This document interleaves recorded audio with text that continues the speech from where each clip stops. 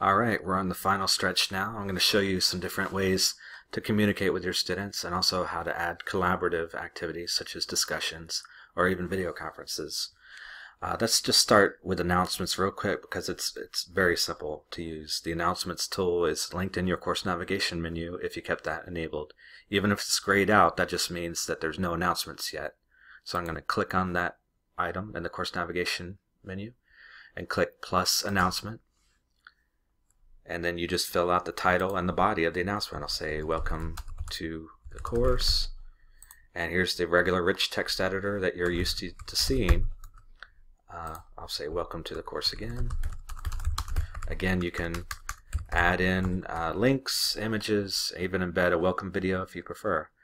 And then you can choose any attached file too if you like if your welcome announcement wants to attach a syllabus file. The next thing is this option that says delay posting. If I check that, I can choose a date for this announcement to go out or not. And then when you're done with the announcement, hit save, and then it will get emailed out to all your students, assuming the class has already started. If class hasn't started yet, you may need to check your settings, but here at our school, by default, you can't do anything with students in Canvas until the start of the class. And once it's been saved, you see what the announcement looks like. If I click on announcements again, you'll see the list of all your announcements. In this case, there's only one. And if you were paying attention in the first video, we went to the settings, and at the bottom of the settings, we checked a setting to add announcements to the top of the home page, and there it is right there. That's I set it so it shows the only one of the most recent announcements posted in the course. So another way you can communicate with students was also covered in the first video. If you click on the inbox, there's an email client where you can send out emails to individual students or all students in a class or whatever you like. Lastly, one other way to contact students is by clicking the people icon. You can see all the students listed in your course, including when was their last activity. The three vertical dots has some options too, but mainly you might want to click on a student's name, and then we can see some options to contact that student or look at their activity in the course. While we're in this people area, I just do want to show you one other great feature of Canvas that I've tried out in some of my classes is the groups feature. I'm going to click this tab. Again, we're under people and then groups. And you can put students into different groups, and they'll each group will get its own space where they can collaborate. And you can also set your assignments to be for groups instead of individual students if you wish. So I'm going to first start with plus group set and say I want to call this discussion groups. Say I have a very large class and having 50 students or whatever discuss on one discussion board is kind of overly complicated, so I want to break them into groups of 10 people. I can say split students into say 5 groups, again pretending I have 50 students, so it'll be 10 per each. And then I can hit save, but there are some other options. I can allow self-sign-up of groups or create groups manually. By doing the default options here, it will randomly put students into the 5 groups. I'm going to hit save. And see, it's randomly assigning students. In this case, there are no students because this is just an empty sandbox. And then it lists the 5 groups that it created. There's 3 vertical dots next to each group too, so that you can explore, for example, the collaborative space that each group has. I can visit their group homepage, and I see that this group 1 has their own announcements area where they can post announcements to each other. They get emailed to each other.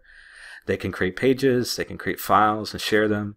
They can create discussions. They can see the other people in their group, and they even have their own video conferencing tool that I'll show you in just a bit. But this is nice because when students are in a group, they can create their own video conference meetings. Say if they're working on a collaborative project and they can't meet face-to-face, they can video conference with each other using this tool, or else try alternatives like Google Hangouts or Zoom. So, and one other issue with groups though is once you're in this group space though, it's not clear how to get out of it.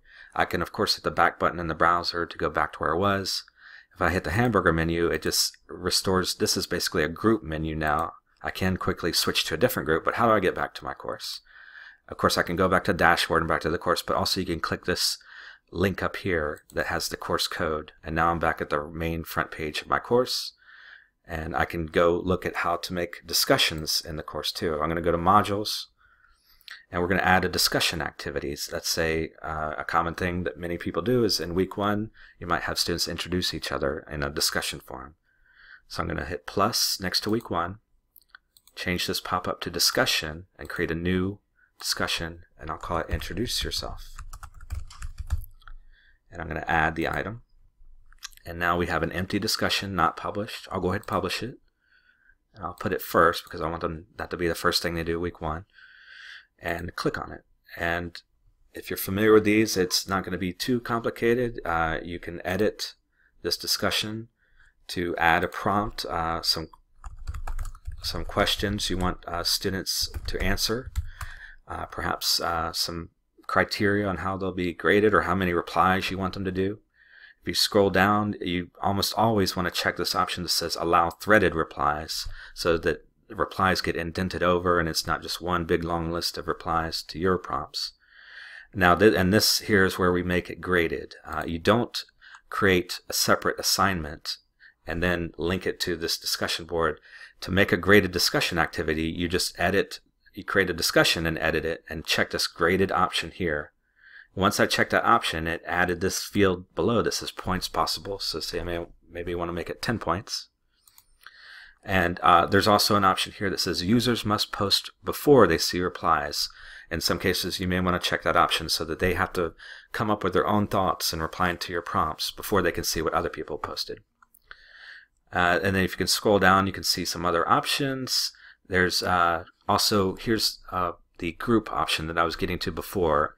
If I did want to separate this discussion board into the 5 groups so that each group has their own discussion board, I can check this option, choose which group set I want to use, the discussion group set, and then keep that set there before I save. But I'm going to uncheck it for now to just make it a regular discussion activity. There's peer reviews options too. I'm not going to get into that because that's very advanced. But then there's the due date. Unfortunately, Canvas does not have a way to set 2 due dates for a discussion, like say one due date for your first post and a second due date for your replies. So you might want to choose whether you want this due date to be the first deadline or the second. Sometimes I like to add a calendar event for the other deadline. And finally, I'll hit save.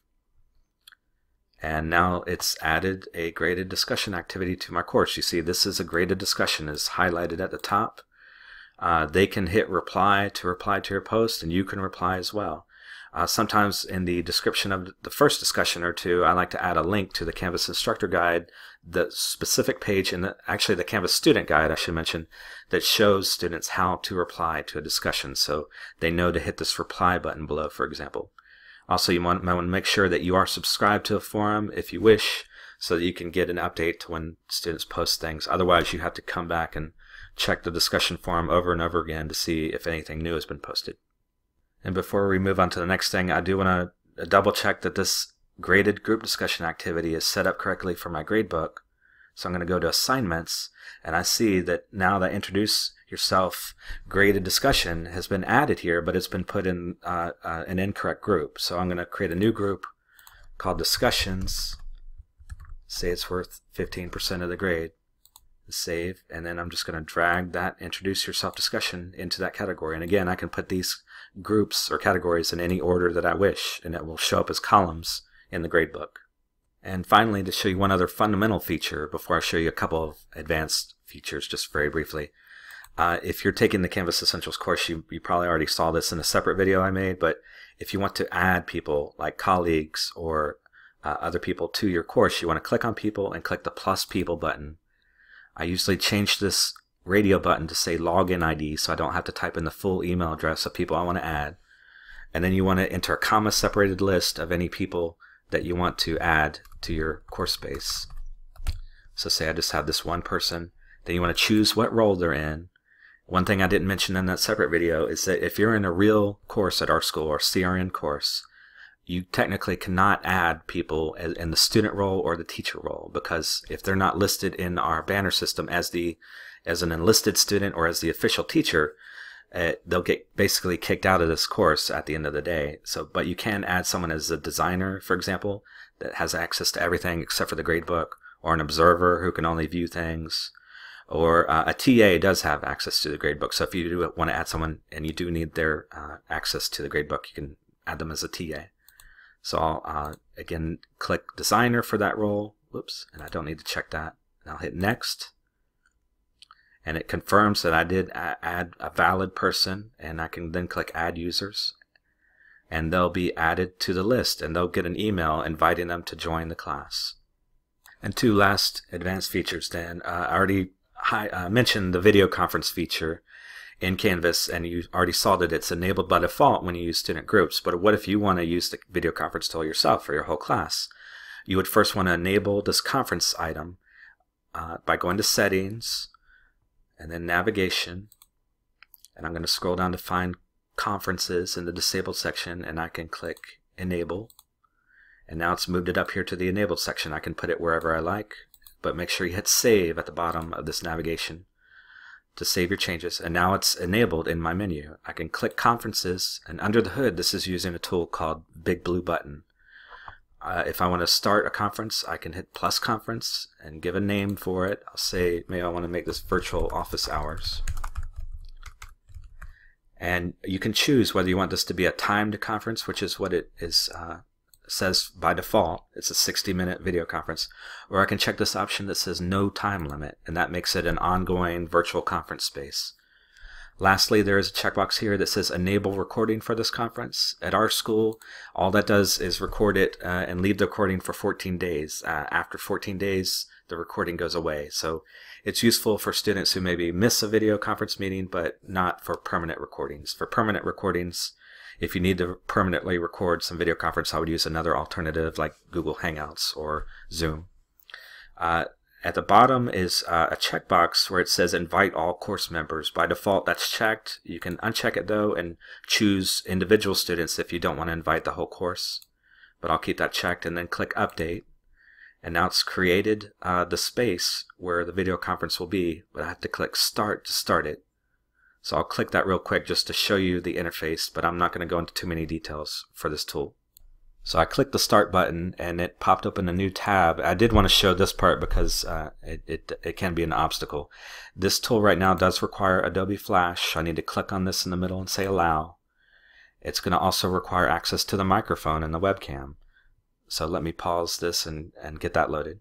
So it's loaded the interface now, and I can choose whether I want to listen only or access the microphone. I'm just going to do listen only since I'm recording the screencast at the same time. But if I did microphone, it would also pop up a dialog asking for access to my microphone. It's giving a message, but this is the basic interface. Again, I'm not going to go into many details, but there's a button down here where you can upload a PowerPoint. If you wanted to display a PowerPoint in the middle, you can use these tools on the right to draw and annotate over the screen or make a whiteboard. You can, up at the top here, choose whether to share your webcam or share your screen. Right now that requires Java, but in the future that should change. On the left here, you'd see a list of all the students in the meeting, and you can control their access. And then finally, there's a text chat on the right here where you can send messages by text. And finally, on the top right, I'm going to log out of this conference to say yes, and whether or not you want to end the meeting too when you leave. I'll just say yes for now to see what happens. Close this tab and go back, and now you see the buttons here have changed in the conferences area. I can rejoin it, or I can just end the virtual office hours if I wish. One last tool to show for those teaching face-to-face classes is the attendance tool. Again, you want to go to Settings and Navigation again and look for the attendance tool and enable that. And again, hit Save. And this will, I won't be able to show you much in the sandbox, but when you click on the attendance tool, you'll see a list of all your students, and it'll list them here. I usually, when I was using this tool, I would first mark all students as present and then go in and mark which students are absent or late or so on. It shows the date that you're taking attendance here on the right. So say if one day you weren't able to take attendance with this tool, you could go back to a previous class date and then mark the attendance for that. When you use this tool, it will automatically add an assignment called roll call and attendance, I believe, and it'll be worth 100 points. Again, it's not showing up here yet because I haven't used it. You can change how many points it's worth. You can put it in whatever group you want and in whatever order you want. So that's it for the main tools in Canvas that I wanted to show you.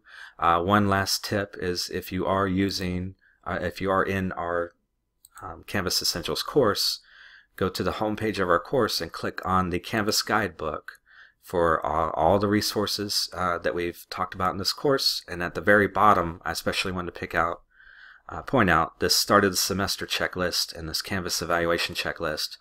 This has a checklist of things to make sure that you're doing to get your course ready. And in particular, one tool I want to show you, I'm going to leave student view and go back to my sandbox and go to settings. And I pointed this out in the first video, but just one last time, is this link here under settings that says validate links and content. If you are working on multiple sections at once and you're copying and pasting things between your course spaces, definitely use this tool, because you may have copied a bad link or a link to the wrong section or an image that's hosted in another course or things like that. Hopefully, though, you'll end up with no problems like this, but if you do have any issues, it will have links to the pages or anything that has problems that you need to fix. Thank you very much, and again, I hope you have a lot of fun using Canvas. Good luck with your courses. Remember to contact your faculty developers or IT support for any help you need, or of course click the help button and you can chat with live Canvas support. They know more about Canvas than anyone. So again, have fun.